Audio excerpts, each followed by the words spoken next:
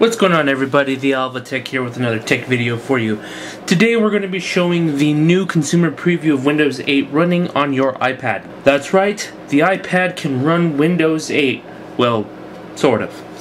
So what you're going to need is an app from the App Store called SplashTop HD. Now what this does is it allows you to remotely control a PC or Mac from your iPad. Now I've got the Windows 8 consumer preview running on my PC at home, and as you can see I have titled one called Windows 8, so you're going to click on Windows 8 or whatever you decide to name it for you. It's going to connect to your computer, and voila, we have Windows 8. So as you can expect on a tablet, Windows 8 is pretty much optimized for tablets. So let's say I want to watch a video. I'm going to click on the video tile. The video tile opens, and then on the iPad what you're going to do is to scroll without actually having it optimized for scrolling, because this is running on a PC. You're going to take two fingers and you're going to just swipe, because as far as it goes. And as of right now, this particular app only has horizontal swiping, so there is no vertical swiping on here. And as always, if you want to watch something, we'll watch a 10-minute preview of Hugo. You just tap on it.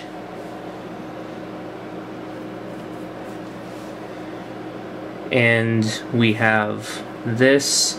It's going to make me buy or rent it, which I don't want to do right now, so we'll just go back. And one of the things I found kind of tricky with this is because SplashTop basically follows your fingers' motions to control the mouse, it's kind of hard to get back to the start screen. The start screen, of course, everyone knows that Windows deleted the start button, and now they have what they call a hot corner, which is this bottom left corner here. And as you can see, every time I tap it, nothing happens. So if you have this app and you're trying to figure this out, all you gotta do is use two fingers, you tap on the screen once until you see these two little right and left mouse icons. And what that does is it allows your iPad to be used more like a trackpad rather than following your every movement of your finger. So you're just going to click and drag all the way to the corner until the hot corner appears. So I'll tap on the hot corner, and there you go. And then to turn this feature off so you can use the tiles, just double tap it again. So let's check out the calendar. This is one of my favorite features of the developer preview. So here is your calendar. Very nice, sleek looking calendar. Let's double tap here. Here you can create details for your different events that you have going on throughout the day. So let's bring up keyboard. I've got a Bluetooth keyboard on my iPad, so I don't have to use the on-screen keyboard. Home. When, we'll just leave that as today. When, we'll say 7:30. For how long? We'll say 30 minutes. A reminder, 15 minutes before. And let's see if... Oop. Okay, this is allowing me to scroll through the different...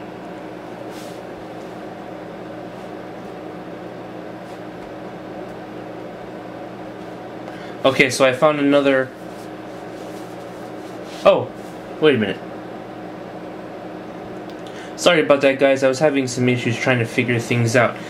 So now when you save, there's this little save icon up here. You just tap on the icon and it saves it. So there, now I have my event created. Of course, there's no title because I didn't really want to create an event. And actually, I don't know if you can see this, but up here it says syncing. And so now, oh, that was cool. It synced a bunch of different national holidays, and apparently this event will be synced in the cloud for when you create your Microsoft Office account. Now, a question I would assume is on people's minds is, where's the multitasking feature? How do you do the multitasking feature? Well, Windows has added this little thing on the side. If you go down to your home, if you go down to the start, the hot corner, you'll see all your apps running in the background. So this is Microsoft's way of multitasking. Don't know that it's any better or worse than what Apple does with their iPad. I mean, it's a simple, there's all your apps and whatnot. Everyone knows that. I actually myself prefer Apple's multitasking features better than Microsoft, but then again, this is in beta, so who knows what's to come. Let me try the mail. I was having issues with this earlier. It wasn't syncing any of my accounts, and it doesn't seem to want to sync any of my accounts now.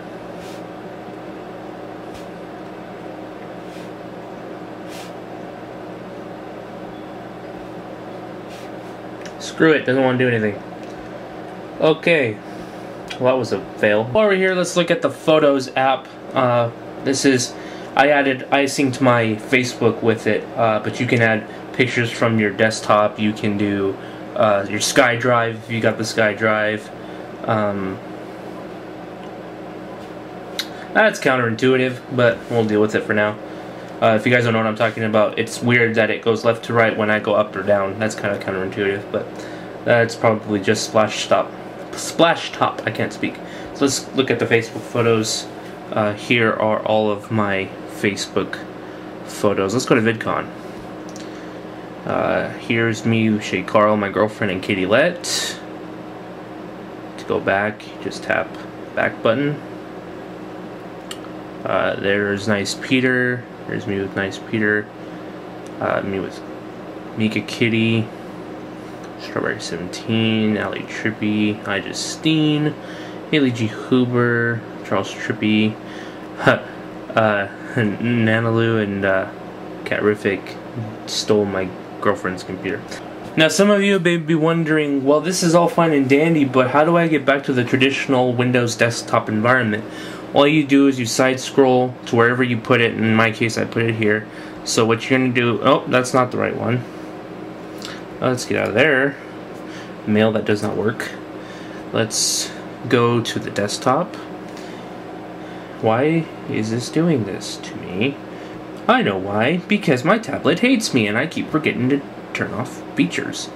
Okay, so let's go to the desktop. And boom, you're in the environment of Windows Computer. Same exact features as Windows 7, Windows Vista, and Windows XP. More so Windows 7. This is what this looks like. And you can... I even installed Google Chrome, because you gotta have Google Chrome. And go to my Facebook. So let's check out the store. This is something that I actually really like. It's a little bit... I'm not installing apps. If you guys couldn't tell, I was already messing with this earlier. Evernote. Okay, so here is this store. I really like this. I actually like this a little more than I do Apple's store. So now, guys, we're in the Microsoft Store. I actually like this a little more than I do Windows App Store. Not because it's necessarily better, but I like the layout. I like the user interface. I like having certain apps showcased. I like having the big images per se. Oh, I clicked on something. I shouldn't just start clicking.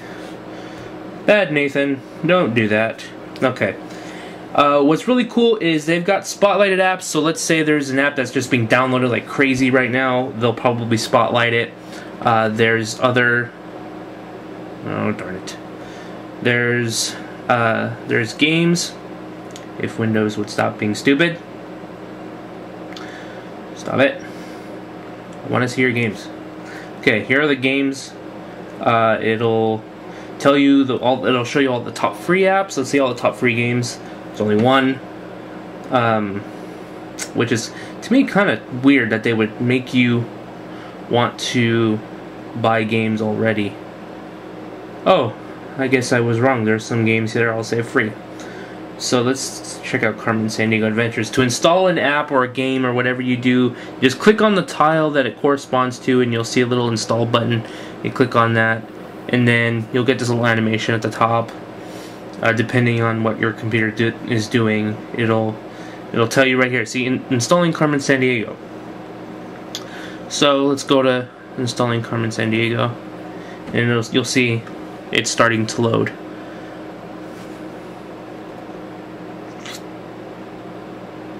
Oh, that reminded me of something.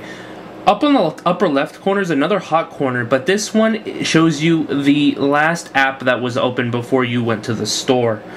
or in my case the store, whatever app you may be in. So if you just click on the hot corner, it'll take you back to the desktop, which is where I was at last.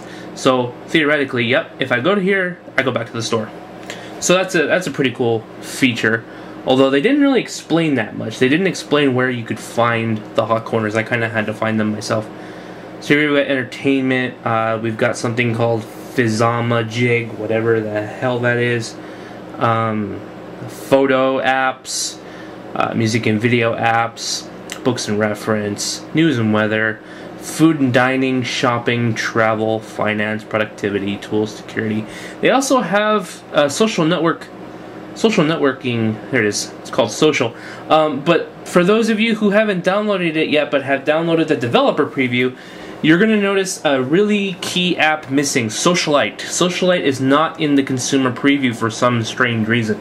It was one of the most popular apps. I couldn't stop hearing about it. Oh, and Carmen Sandiego is installed. That's another cool feature about the new Windows 8, is it has notifications. So very much like iOS, actually. I'm starting to see how much this is like iOS. But at the same time, holds its own uniqueness, if you want to call it that. So let's go check out our new app that we just installed. And there it is, Carmen Sandiego. Let's check it out.